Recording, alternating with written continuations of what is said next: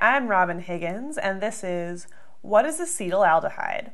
Okay, so acetaldehyde is a chemical that looks like this.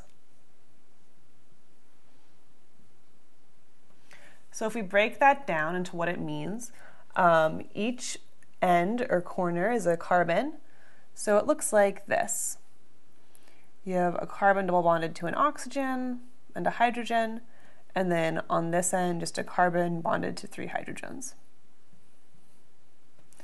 And it gets its name because acetone, whose structure is this, so basically the same except 2 CH3 groups instead of 1 H, is its cousin, right? So if you took acetone and you just replace this H, then you'd have acetaldehyde, and the generic term for something with a carbonyl and an H is aldehyde.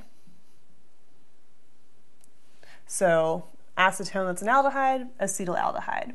And what is it exactly? Well, some little fun facts about it. Its boiling point is 68.4 degrees Fahrenheit, so on a hot day it'll be a gas, on a cool day it'll be a liquid. Another name it goes by is ethanol. And maybe its most unfun fact, it's that it's a probable carcinogen. Carcinogen.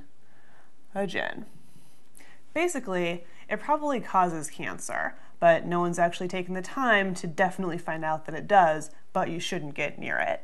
And so what is it used for?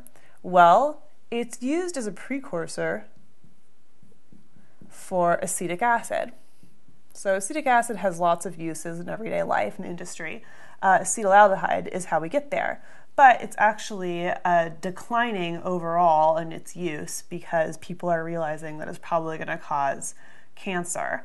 So now we kind of get there another way. Other fun facts, its molar mass is 44 grams per mole. And it's an extremely dense gas. So yeah, there you have it, acetaldehyde. Look at it, study it, and don't get near it. I'm Robin Higgins, and this has been What is Acetaldehyde?